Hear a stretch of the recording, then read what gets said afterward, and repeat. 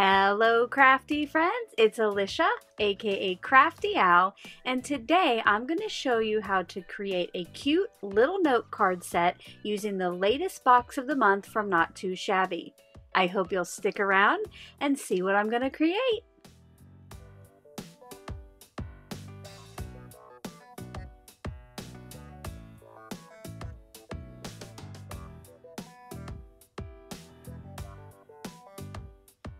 Thank you so much for stopping by today.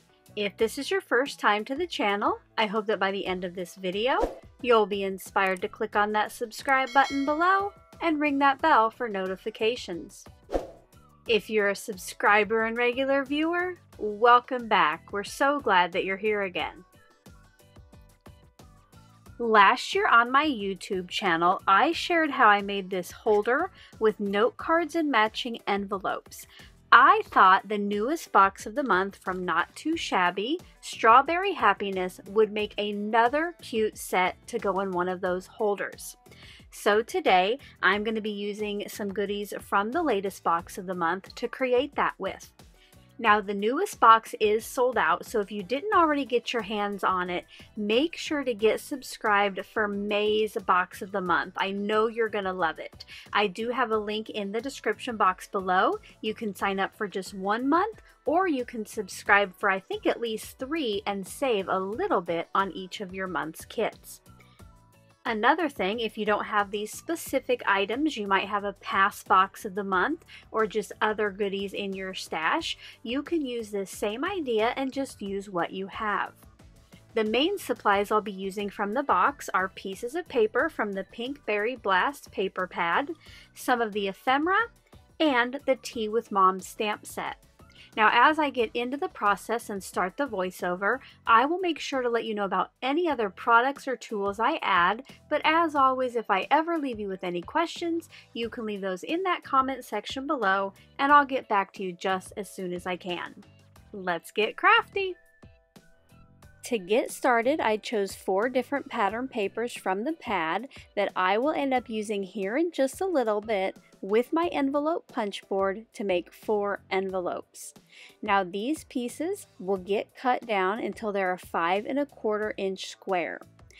Just so you know, when you're making these envelopes for the case, you'll have that 5 1/4 inch square and your first punch will be at 3 inches. Once I have each piece cut down to the size it needs, I brought in my envelope punch board to make the envelopes. Like I mentioned, you're going to make your first punch at 3 inches. So you'll line up the left side of your paper with the 3-inch mark on the ruler, and then you're going to punch it. Then bring in that bone folder and you'll make your score line where it is marked on the punch board. I do usually go over mine 2 or 3 times gently depending on how thick my paper is. Then you rotate, line your score line up with the little arrow, punch, and score again. Then you just keep up that process until all 4 sides of this piece of paper have the punches and the score lines. And now you're ready to use the other side of the punch at top to round each corner on your envelope. This just gives it a nice finished look.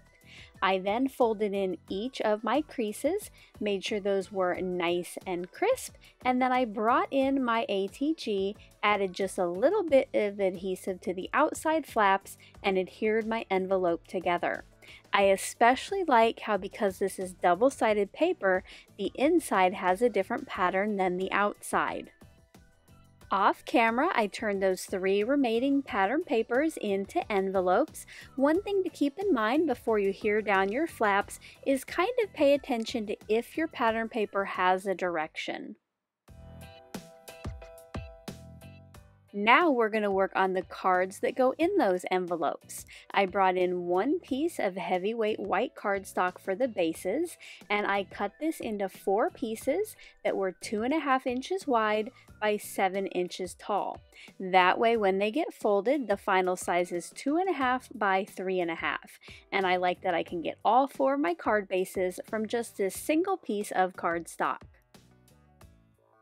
I did want a little more decoration on the front of the card besides the ephemera, so I brought in a couple pieces from the pattern paper pack that I will cut to 2.5 by 3.5 so it fills each of the card fronts.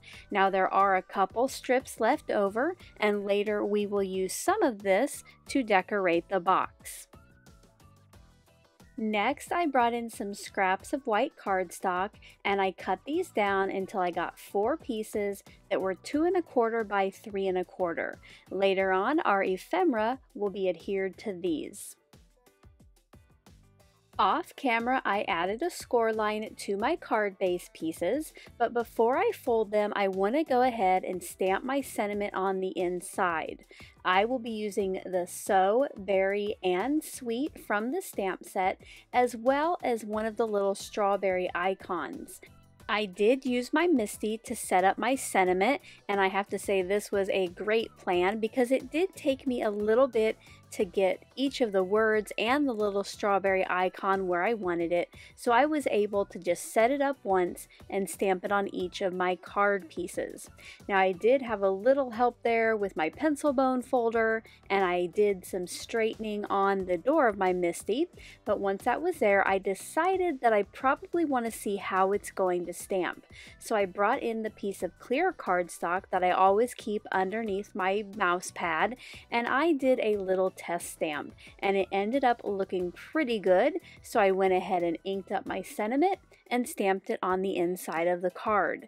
Now because these are new stamps, I did ink it up and stamp it twice just to get a nice crisp image. As I use the stamps more, I will only need to ink it up and stamp it once. Now all of the pieces are ready, so I can start assembling the cards. Off camera, I did add a little texture to the smaller white pieces with an embossing folder, and I'm going to start by adhering the piece of pattern paper flat down onto the front of each of the card bases. You will want to make sure before you go to place that down that the sentiment is reading correctly on the inside. Ask me how I know. Then once that pattern paper piece was in place, I added adhesive to the back of the embossed piece, and then I continued to do the same thing until all 4 of the card fronts were completed. Off camera, I paired up each of the card bases with some ephemera. Some cards got 1 piece, some cards got 2, and now I'm going to adhere these down. You could definitely use foam tape for these and give it a little extra dimension, but because I want to make sure that these will end up fitting in the envelopes, I did just adhere it all down with my ATG. Next, I paired up each of the cards with an envelope that I thought coordinated well. I did make sure each one fit inside, and then it was time to decorate the box. Like I mentioned before, I got my box at the Dollar Tree, but you can also find them at places like Office Depot. I removed the label off one off screen, and then you'll see here once I put my 4 cards and envelopes in the box, there still is a little room left over if you wanted to make a couple more cards. But for now, we're going to stick with 4, and we're going to use one of those scraps to decorate the front and the top. Now you could use either side of the pattern paper, that is up to you. First, what I did, I cut this into 2 pieces that were 2 3/4 inches wide. The second piece, I rotated it and cut it into 2 pieces that were 1 1/4 inches, and then that third piece I cut to 2 1/8 inches tall.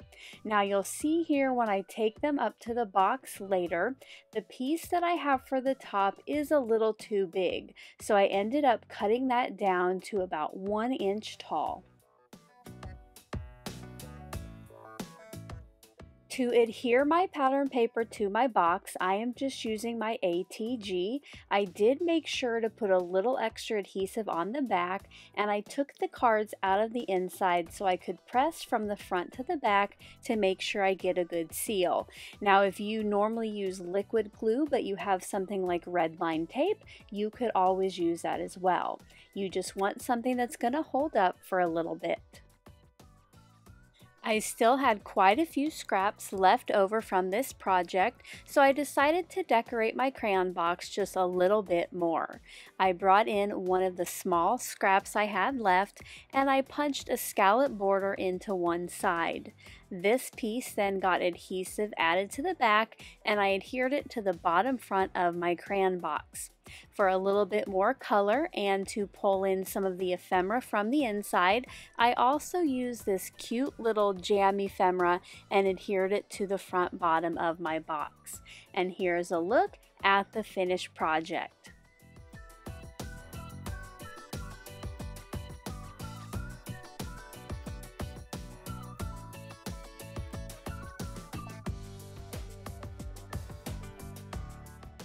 I hope you enjoyed seeing how I made these mini note cards with a decorated carrying case in today's video. If you did, as always, a thumbs up is appreciated. Until the next one, I hope you're all having a crafty day. Bye-bye. Thank you so much for taking the time to watch all the way to the end of the video. I hope now you'll consider clicking on one of the videos or playlists I have linked above, and if you're interested in any of the products or tools I used in today's video, I do have some links in the description box.